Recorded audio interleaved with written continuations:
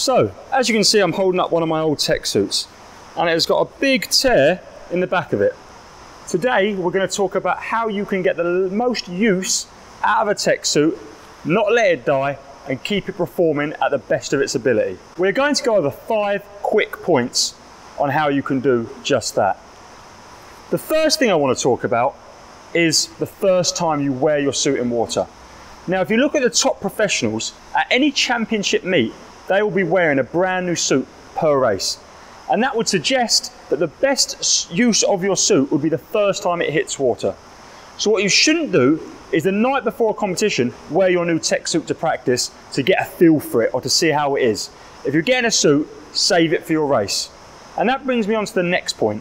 Don't wear it in warm-up. So many people wear their tech suits for warm-up, and there's 2 big problems with that. The first is, as I said, you're wearing it out. It's treated with a hydrophobic water repellent surface, and that will fade over time. Chlorine kills that. So you want as little water time as possible with it. Secondly, that means you warm up. You could potentially have up to an hour and a half, 2 hours at some meets before your first race. And while a tech suit does dry quickly, you're sitting around either in a pair of jammers over the biggest muscles in your body, your quadriceps, your hamstrings and your glutes, or in a full suit, so covering your torso as well if you're a woman. That's a wet suit, which means your muscles are staying cold, which is completely negative to your swimming performance. You shouldn't do it. That's why you should warm up in a training suit, then dry yourself off and get changed into something comfortable, and then close to your race, put your suit on. The third point is very much on the same topic, and that's don't wear the suit for warm down.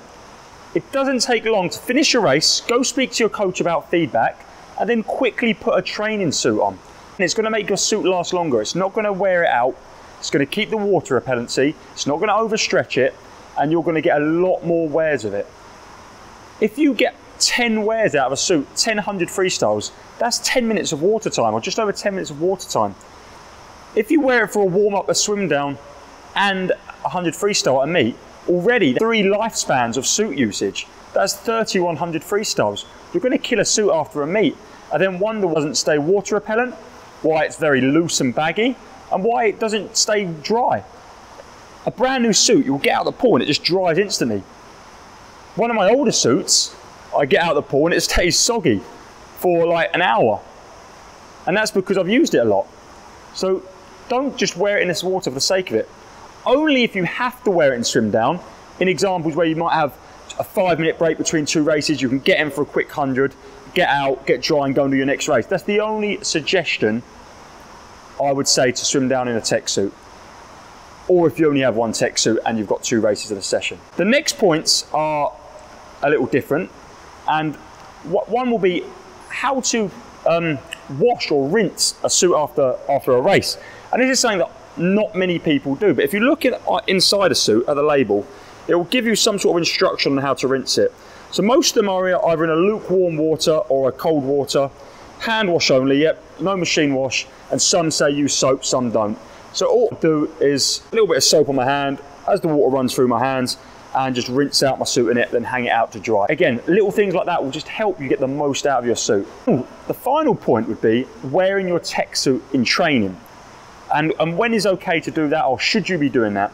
And you know, you can watch a lot of videos of top swimmers train, and they might say that once a week when they go off the blocks, they will wear a tech suit in training. And it's important, I think, at that level to wear one, because it changes your body position in the water, and it's more relevant to racing. You wear a hat, you wear your racing goggles, and you wear your racing trunks. It makes sense.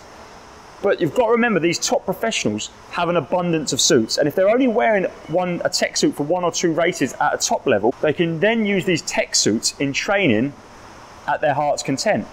Now, if you're someone who only has 1, 2 or 3 tech suits, you're going to want to save these for races and not wear them for a lactate set of 6 100s, which again is going to start to kill the suit.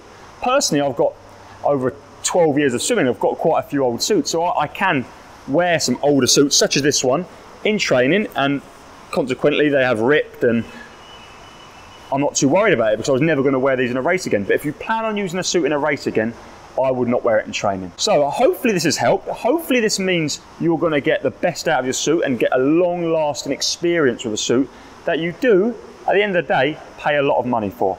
Hope this video helps. See you soon, guys, and thanks for watching.